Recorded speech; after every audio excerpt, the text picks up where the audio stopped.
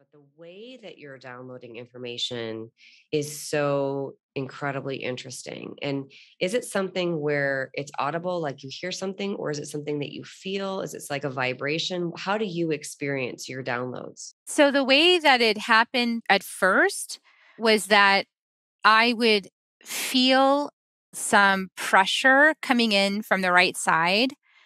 And it's kind of like in computer language, it would be like blobs of data.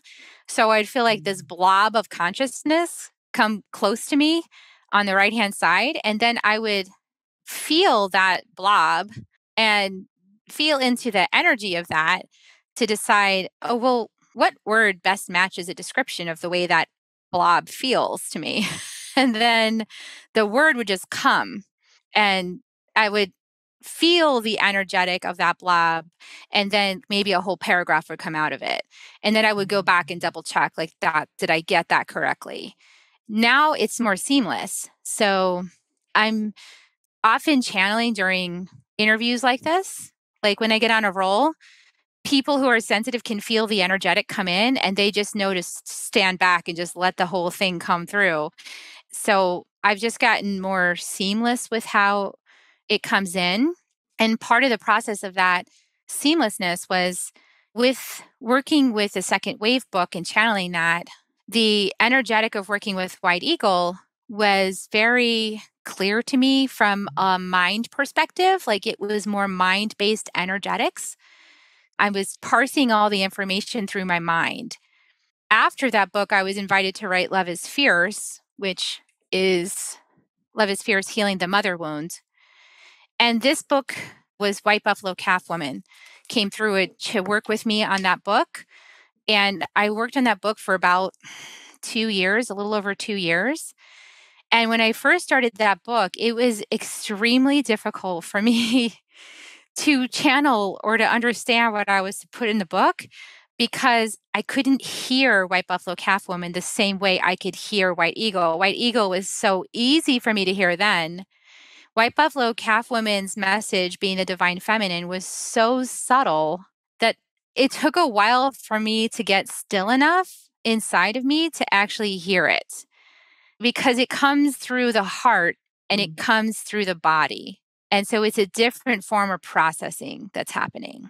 So that process of working through that 2 years with her on the other book, the Love is Fierce book, it really helped me to deepen into my quietness inside so that now when I do broadcasts, it's very natural. Like I'm often channeling the whole time, but I'm just so seamless with it that it seems like it's just me talking off the cuff.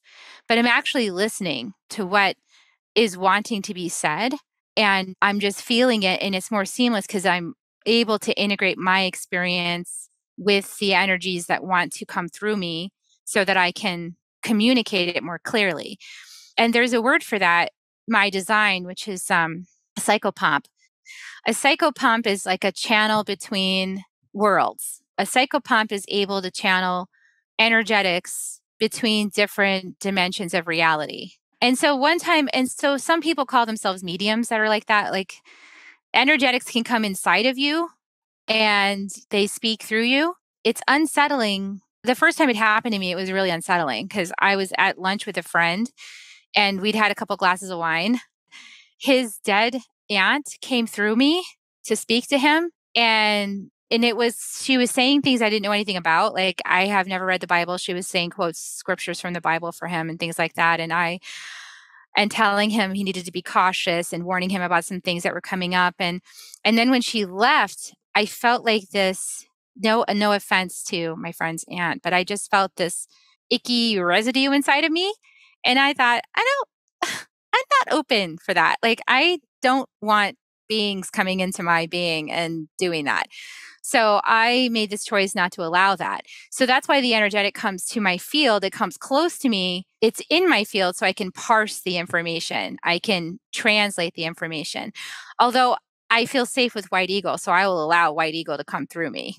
So that's been a long process of building the trust to allow that to happen because of fear, right? Because of fear of like the unknown and the unspaces and is what's in the unknown space beneficial for us? or is it not beneficial? And Mm. how do you discern if it's beneficial or not beneficial? And so this has been a long process of my testing and tweaking these things to get more and more safe. Like, what energetics will I allow to come through me for the collective? Yes, and I know that you work with people to help them also have discernment around what's safe and what they're ready for. So I wanted to start with this program that you have called Calling All Earth Mamas. And because, first of all, I love that title. And I think that we're in a time right now where, yes, the goddesses are being called and, the different goddesses within all of us. And I don't just mean